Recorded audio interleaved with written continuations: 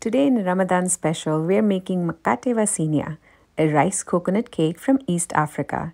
It tastes so much like palapam that we make in Kerala, and interestingly, Zanzibar from Tanzania is known for its spices just like Kerala. Soaked rice is ground with some coconut milk and sugar in a blender till you get super fine paste. You save some coconut milk, mix it with sugar and yeast, and leave it aside for 5 minutes till it's frothy.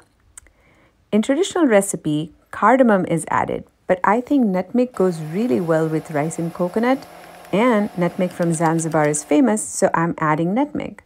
Once the rice paste is ready, you add the yeast mixture along with the nutmeg and a pinch of salt and mix it till it's just combined. You don't want to blend it after the yeast is added. The batter then proofs right here in the blender. I put a sticky tape so that I know when it's doubled in volume.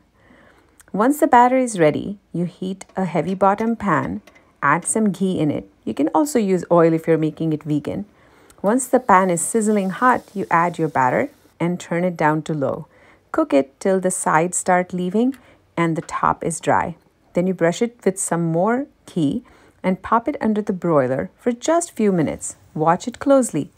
That's it, your cake is ready. You can enjoy it with a hot cup of tea for your suhoor. Enjoy!